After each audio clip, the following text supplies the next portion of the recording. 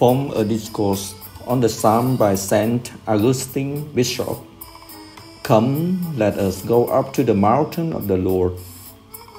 As we have heard, so also have we seen. You have heard the promise, and you see the fulfillment. You have heard the prophecy, and you see in the gospel. Yes, all that has now been brought to completion were prophesied in times past. Raise up your eyes, then, and cast your gaze around the world. See God's people, your heritage, spread to the ends of the earth. See the scripture now fulfilled. All the kings of the earth will adore him.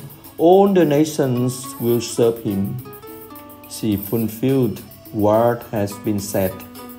Be exalted above the heavens, O God, and your glory above all the earth. See him whose hands and feet were pierced by nails, whose bones were numbered as they hung upon the wood, and for whose garments they cast lot. See him reigning, whom they saw hanging upon the cross. See him enthroned in heaven, whom they despised when he worked on the earth. See the word fulfilled.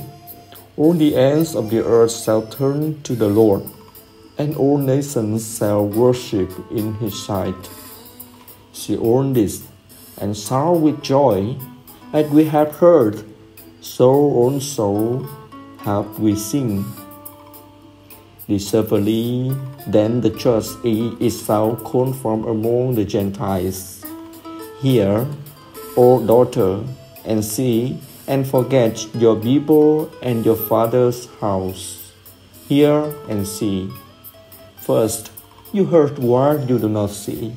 Later, you will see what you have heard. For he says, a people I did not know served me. As soon as they heard me, they obeyed. If they obey as soon as they heard, it follows that they did not see. What then of the passage? Those who were not told of him will see, and they who have not heard will understand. Those to whom the prophets were not sent were the first to hear and understand the prophets, whereas those who at first did not hear them were astonished when they heard them later. Those to whom the prophets were sent remained behind, possessing the books of Scripture, but not understanding the truth, possessing the tables of the Lord, but not keeping their inheritance. As we have heard, so also have we seen also applied to us. In the city of the Lord of hosts, in the city of our God, that is where we have heard, that too we have seen. God hath made this city firm forever. No one should say boastfully, see, here is Christ. See, he is there.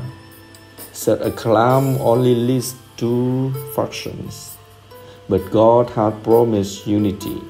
The kings were gathered together in unity, not scattered through the streams. Yes, perhaps that city which gained possession of the world will at some time be overthrown. No, God has made it firm forever.